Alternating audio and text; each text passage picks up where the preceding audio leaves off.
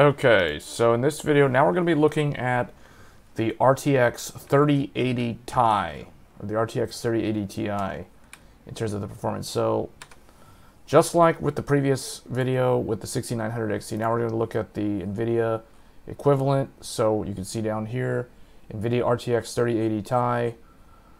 We're running at 1440p with temporal anti-aliasing on high. We're not using any upscaling. We will look at upscaling in a little bit. You can see we do have Nvidia DLSS in addition to the other four that were shown previously.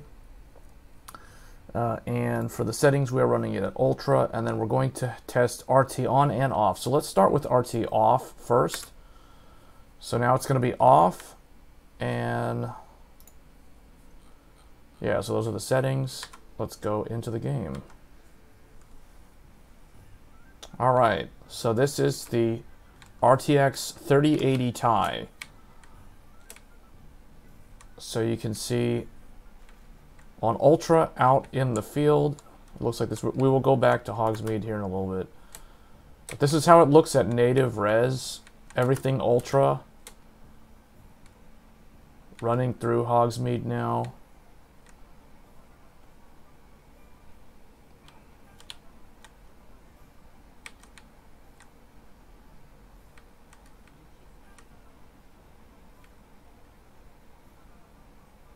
So performance is very similar. Let's go back inside here. So indoors, you can see the FPS is good.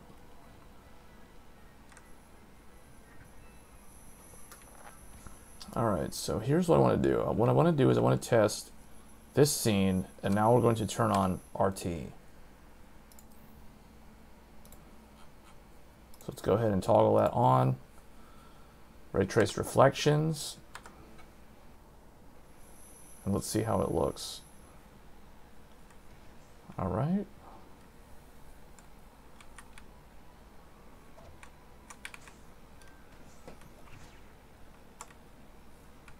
So it looks pretty much identical from what I can tell to the way it looked on the Radeon card. You will see some strange things with RT though. Like, see, there's like a light source coming through the building because of the RT. It's kind of a visual artifact. So let's go ahead and run through Hogsmeade again. Now we have Ultra setting with RT on, set to RT Ultra, just like with the 6900 XT. So now let's go ahead and run through. So 50, looks like it's close to 60, but not quite there. Get out of Hogsmeade now and see how it looks. So this graphics card, I will note, does only have 12 gigabytes of memory, so it does have to do a lot more in terms of memory management on the VRAM subsystem so that it doesn't overwhelm itself. So you can notice here it's holding just under 10 gigabytes of VRAM in this title. But unlike the 6900 XT, for some reason this card seems to struggle with trying to get a 60 FPS average. And I might add that these two cards, so the 6900 XT and the RTX 3080 Ti, are considered rival GPUs. This was a $1,200 graphics card. That's what its MSRP was. And the 6900 XT was a $1,000 graphics card's MSRP.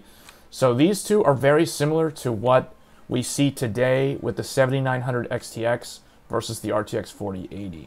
So comparing the two of them, it looks like the 6900 XT has aged a lot better than the RTX 3080 Ti. So let's try turning off RT just to see what that field FPS looks like. So with RT off, well,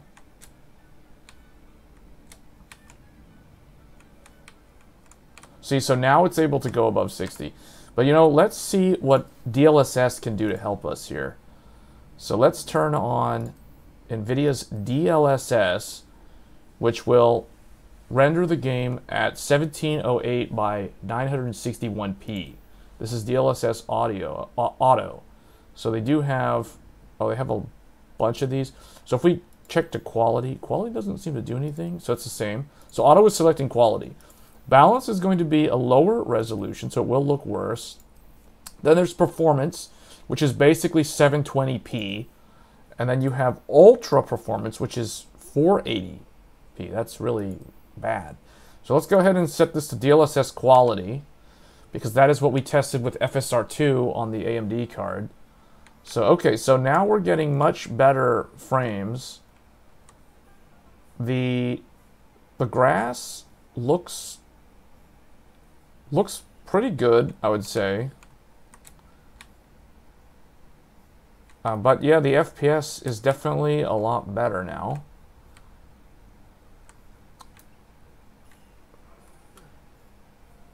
Let's go back into Hogsmeade. Let's run over here.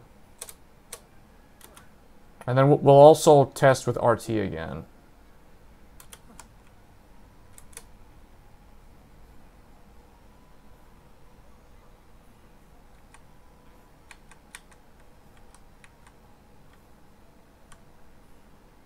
So with DLSS, the game does run noticeably better.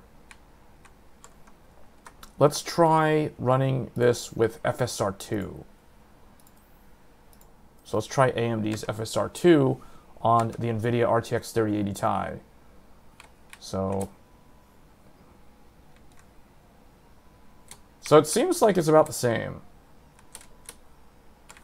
Seems like it's about the same. So in terms of the average FPS that I'm seeing in the frame time variance. Does it get any more cozy than Hogsmeade? Okay, in the last test, well, actually, you know what? Let's test Intel XeSS real quick. Intel XeSS, again, so it's the same sort of internal rendering resolution.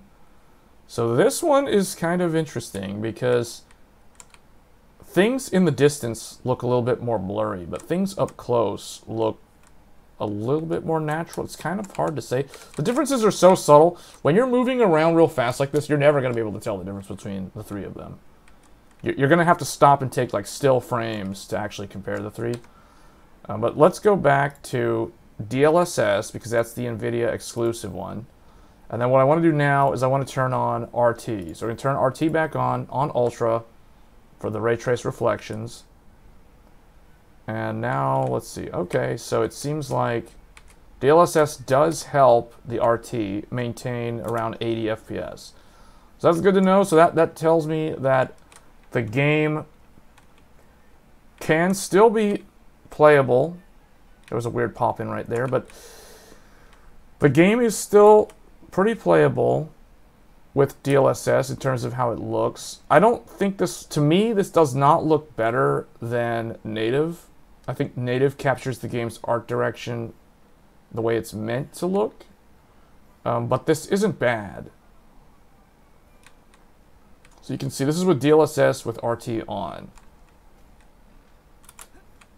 So the Nvidia cards, I will notice that when you're inside the town, the Nvidia cards do tend to have a little bit lower FPS than the AMD Radeon cards. The AMD Radeon cards seem to be more better at handling like the Hogsmeade instance compared to Nvidia Geforce cards.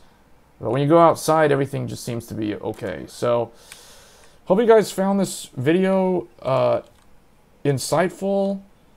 And let me know in the comments below what you guys are planning to run this game on in terms of your hardware. And I will catch you guys in the next one. Thanks.